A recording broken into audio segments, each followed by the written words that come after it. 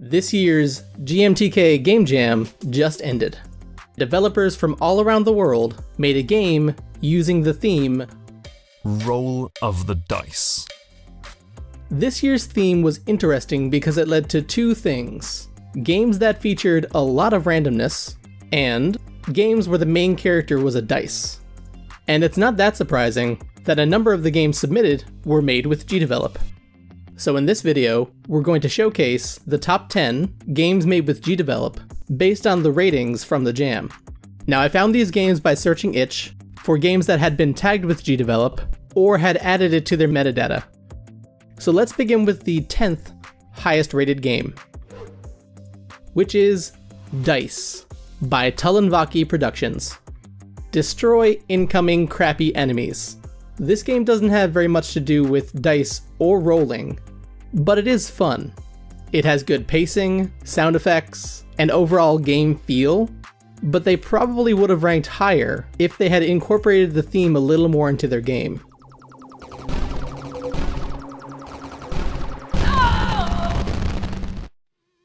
Get ready! Next in 9th place was Slice and Dice by Plankton Fun, a Fruit Ninja style game where you swing your mouse around to break dice into smaller versions of themselves. It's pretty satisfying in the moment, and just like Fruit Ninja, I could see myself playing this on my phone during long bus rides.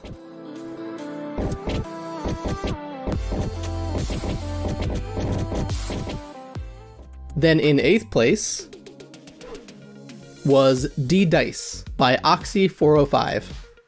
This game is a lane defense game where you swipe to throw dice down the lane to kill enemies. But when the dice reaches the end, it stops, creating a higher point for the enemy to spawn. So you need to try to match the sides of the dice to get them to go away, because otherwise the enemies will keep spawning closer and closer to the top.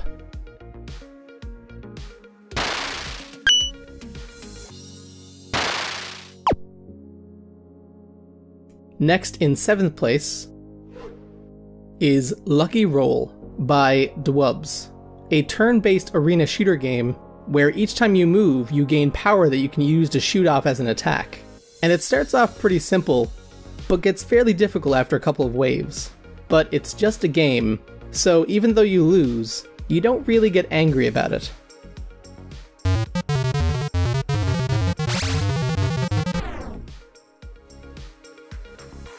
And in 6th place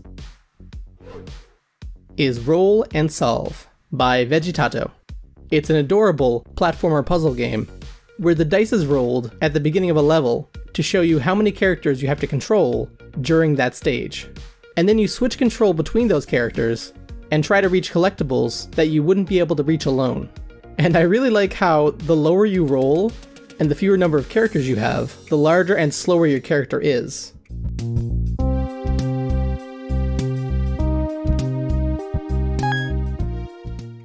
In 5th place is Magic Dice by Time Travel Hamster, which is a fun little game about slapping dice.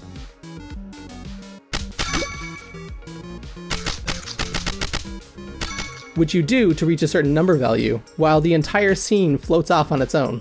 Standing on any piece of the level will cause it to float away, and then the enemies, which make really good bounce pads, will drift away in the most unhelpful way possible.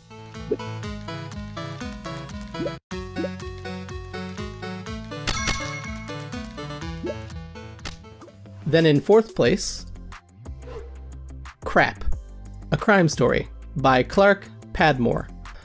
A stylish puzzle game with an interesting story that managed to fix the problem so many of these dice rolling games have, which is not being able to see the other sides of the die. While I do wish these were a different color, or were retractable, they did a lot to make the game a lot more about trying to find the right positioning, and not just a game where you roll until you happen to land on the right spot.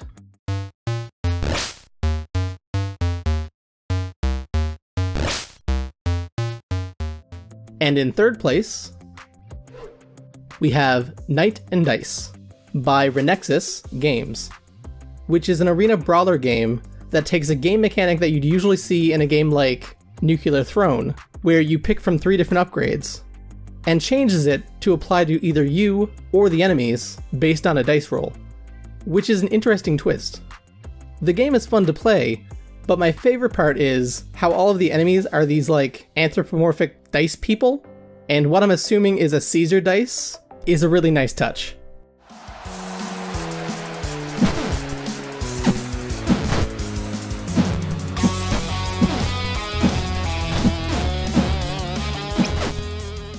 Then in second place is Plus QWE by Anaf30. The dice part of this game just seemed to be an aesthetic thing, but despite that, the game itself was a lot of fun once you got into the flow of it. You're basically playing keep away from the obstacles that come into the screen trying to attack your file. And the game's cutscenes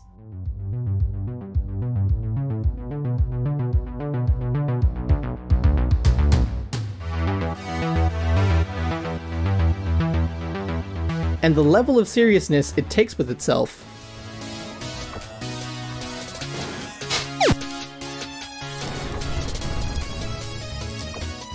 is really what sells the whole thing as a package.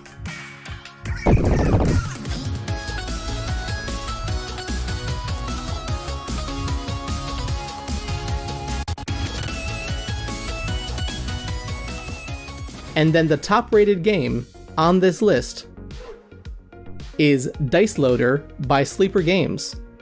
You spend the game loading ships up to a certain number value with a maximum number of dice, using dice values that are rolled for you. And while the gameplay boils down to just sorting dice based on their value, its pacing, atmosphere, and game feel makes it obvious as to why this game was rated so highly. The game was full of juice. You could feel the impact when you grabbed onto dice or fired up the ship's thrusters. Everything you did had a very satisfying weight to it. I was really happy to find all of the GDevelop games submitted to this jam, and then I was impressed by the quality of those games. Everybody who submitted a game should be very proud of themselves. Making a fully functional game in 48 hours is a very difficult thing to do. One last thing before the video ends.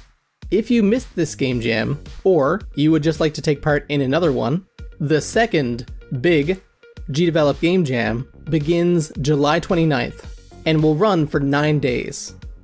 And if you decide to join that jam, then maybe next time we'll be showing off a game that you made.